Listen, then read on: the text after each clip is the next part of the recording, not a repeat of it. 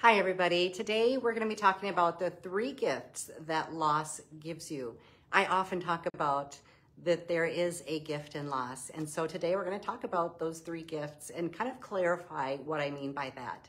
But before we get started, I want to let you all know there's only one more day to register for the Let Go Level Up SEDONA retreat. I am relocating, so this is the last opportunity that you'll have to work with me with your own spiritual healing, alignment, heart healing, and all the integrations. They're crazy powerful, but it's the last opportunity that you'll have to do that with me in Sedona.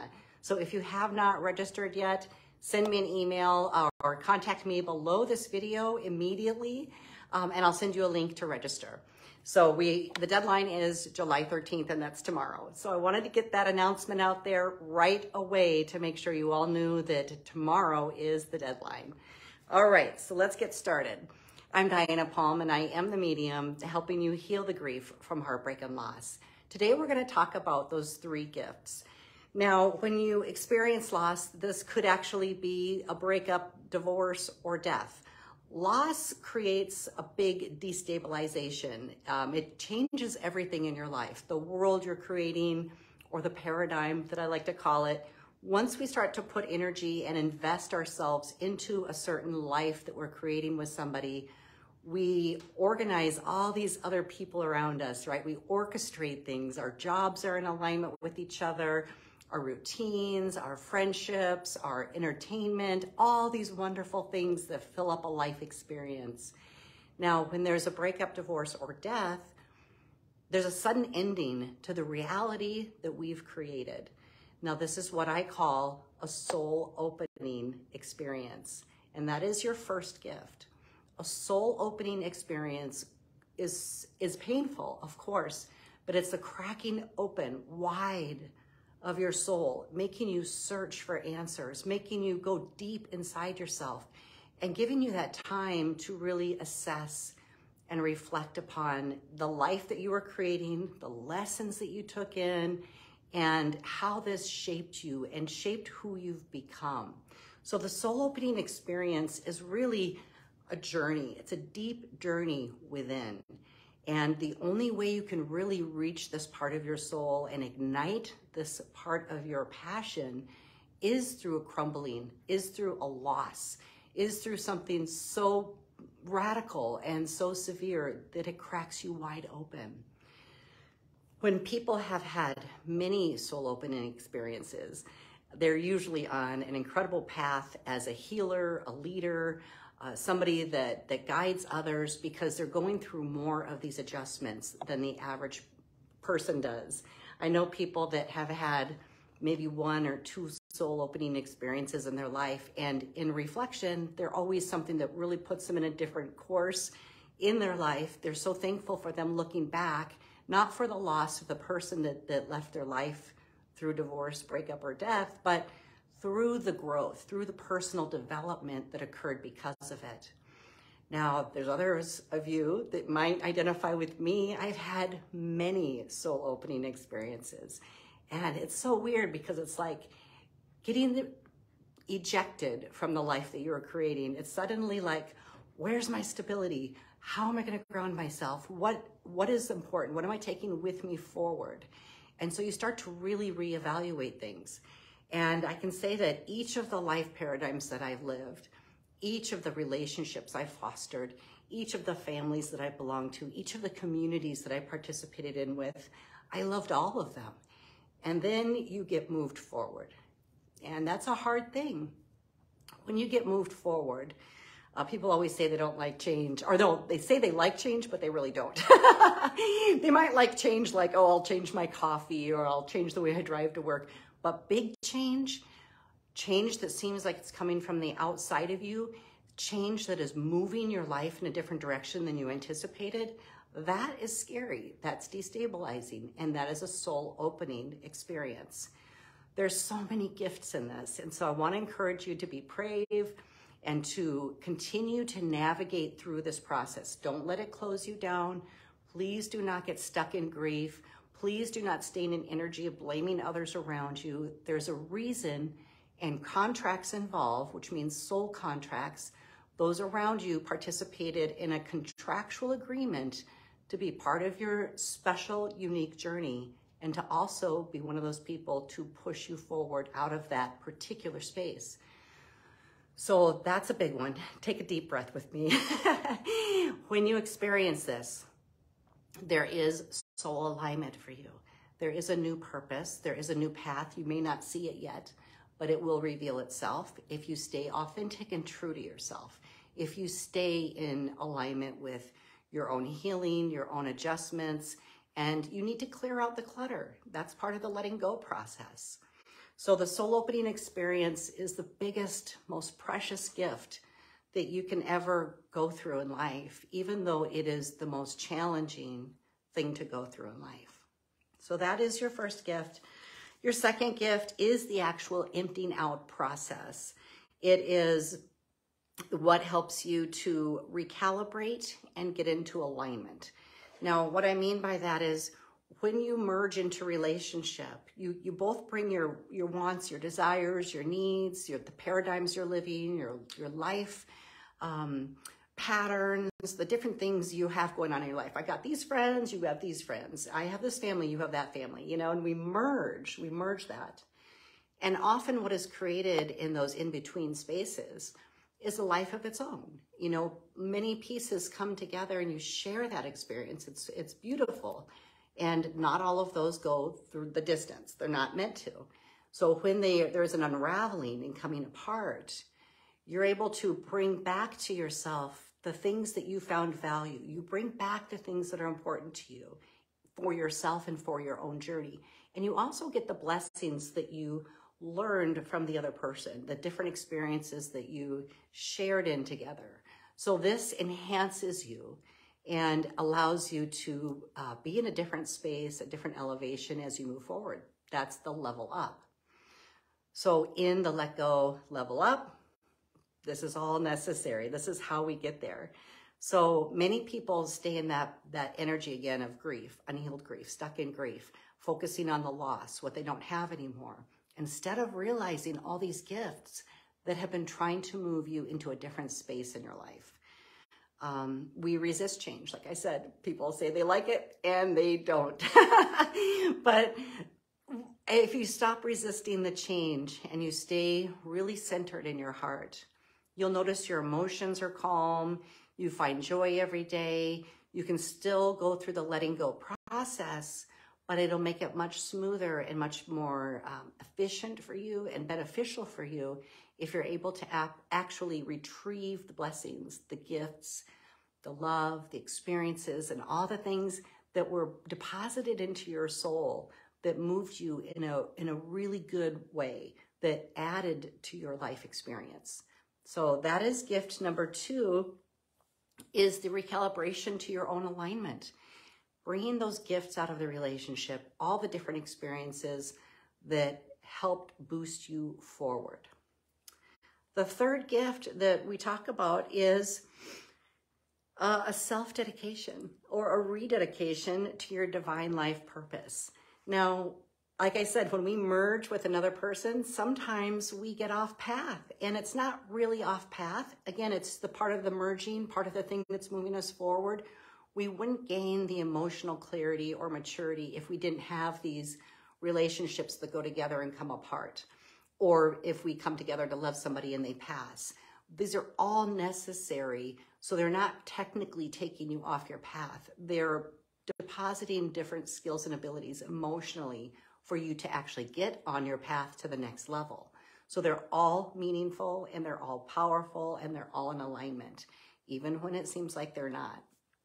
But the rededication to your life purpose is, so let's say you start off, you know, maybe you go to college, maybe you take a lot of courses, maybe you're doing some incredible entrepreneurial business, and all of a sudden you get connected with somebody and you are maybe not focusing on that so much because other things are taking place. You love the life you're living, you're enjoying yourself, you're having fun with new friendships and new connections, and then all of a sudden there's a severing of some sort. And when that happens, you recalibrate. Going back to, do I love what I was doing? Would I change what I was doing? Do I take all these new experiences and add it to what I was doing and bring it forward in a new way? It gives you this opportunity to revisit and reclaim your divine life path. It's always going to be enhanced. It will never be your original vision. And that's the beautiful part of life. We continue to develop and evolve, and our version of life and our creation of our own life evolves through every single life experience that we have. So reclaiming your divine life purpose with a higher calibration of alignment, that is your takeaway. That is your gift. As you know, I work with people in reconnecting them with their loved ones in the afterlife and helping them to recalibrate to these soulful changes in their life through my #1 spiritual grief healing program. And it's such a pleasure. I love working with you guys in this way because it's really deep personal work, and it brings that clarity and confidence back to your life. And it helps bring meaning to the things in your life that have been very painful, where you may have doubted their importance or judged the other person or judged yourself harshly. It really brings peace to your heart and shows you the purpose of every individual person and event in your life. It reveals your soul contracts. It helps you to really navigate forward as you move forward out of a loss. So I have that program available for you. So let me know if you're interested in working with me. You can actually send me a call. I have a link below this video. You can book a call with me and just see if this program is a good fit for you. Otherwise, you can also check out the program at www.dianapalm.com. Okay, so let me see. One of the things it's important to say, one of the things that your soul is always encouraging you to grow. And so when you have reached a plateau, it could be in relationship or you could be single and reach a plateau. You most likely will not move forward until you experience a soul opening experience. It is these things that ignite the flame within you to motivate you and inspire you to make changes. And it doesn't mean that anything you're living before was wrong. It just means that you've reached a plateau. And because your soul is here to have this experience, it does not want to know what tomorrow is going to look like. It does not want to know that you're going to have the same day tomorrow that you had 10 years ago. That is living in a constant state of the past by recreating the same day over and over. So to fully embrace your soul and fully give yourself permission to be alive is to recognize your soul growth and to allow yourself to be fed by the growth that you experience in life. Your soul does want to grow, and through the soul opening experience, very difficult losses we go through, this cracks it open and allows us to get those 3 gifts, the 3 things that really help you to elevate and get on the next level in your life. Let's see. I want to make sure I covered everything, so I'm just looking over my notes. Yeah, you may ask yourself, if you're going through one of these experiences, soul opening experiences, you might start to recalibrate some of the questions you might ask yourself. You know, like, how did I get off course? People become judgmental on themselves and they're like, how did I get off course? I should have never let this person do that, or I should have never given to that. And, you know, when you're in that energy, you're not understanding. That is not what the lesson is about. Sometimes we need diversions, or we need a route off of our focused path because there's some blessings we're going to receive in the other route. So we have to release our control on that. You cannot control outcomes and you cannot control other people, but be certain and know that every time you got off path, your soul was receiving some other added benefits that you could never have anticipated that you needed. These things are what you bring back to you when you steer and get back onto your course. So nothing is a waste of time. Nothing is truly getting you off your path. That's the really important thing to know. So there really is no judgment, not for yourself or others. You're always on your path. Sometimes there's little, detours, but it's still, that detour is part of your path. Many people ask me, like, what could I do to reclaim my divine life purpose? Well, part of this experience is going through the process, the 3 gifts, understanding that your divine life path will be revealed because you'll be taking parts of your experiences that you learned as you went through each soul opening experience and through each detour. So these are things that feed your soul, that allow you to grow from the inside out and bring you into a natural place of alignment. So if you're trying to create your life and you're just really pushing and you're making it hard and you're in an energy of struggle and sacrifice, that's actually going to block your luck and your opportunity. So it's enough to just be in alignment. And what that really means is making peace. Make peace with where you're at. Make peace with yourself and make peace with the situation. Make peace with the events in your life. Sometimes it's hard to do from the human perspective because we can get caught in drama. You need to get a higher perspective and then view downwards on the whole experience to really understand what your soul was learning through the experience. When you can do that, you can stop blaming and you can stop judging yourself too. And that is what helps move your soul forward, bringing you that peace, which is in alignment. It is your natural state of being. And that is where you magnetize and draw to you all these beautiful things and opportunities and luck and love and money and all the stuff that you hold close to you, that you really, really want. That's how you get it. It's being in alignment, being in peace, being in joy. And everything else just calibrates to you, is attracted to you magnetically by you being in that state. So that's a huge takeaway from this. Your loss helps you to recalibrate, and it will help you to restore your own faith and your determination to move forward. So like I said, those soul opening experiences, those bumps in the road, they're there for you. They're not happening to you, they're happening for you. And each person that's involved will understand on a soul level their own truth within the experience, their own takeaways, so to speak, their own blessings and their own gifts.